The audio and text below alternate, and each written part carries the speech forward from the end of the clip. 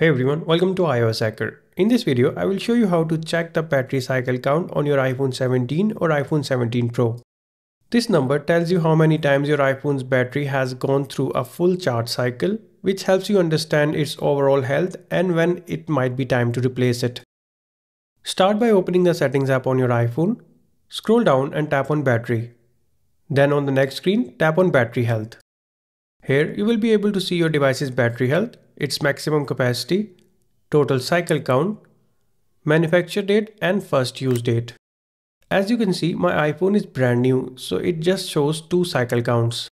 This shows how many charge cycles your battery has completed. For example, if it says 150 cycles, that means your iPhone's battery has been fully charged and drained about 150 times.